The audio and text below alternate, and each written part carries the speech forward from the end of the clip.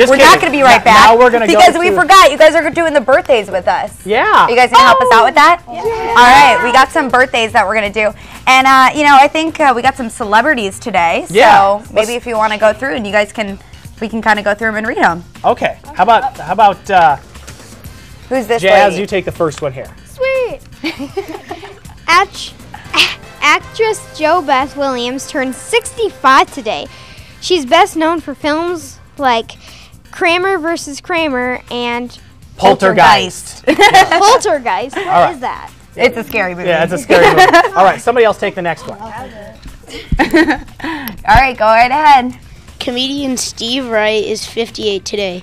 He is known for his deadpan humor and was the first inductee to the Boston Comedy Hall of Fame. He's a Good funny job. guy. All right. All right. We got the next one.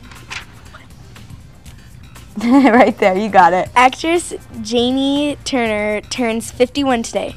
She is best known for the TV series Northern Exposure. and movies like Cliffhanger and Leave It to Beaver. Leave It to Beaver. All right, we got another one. Finally, one more. The last one? Yeah, you got it. This one right here. This one right here. Okay.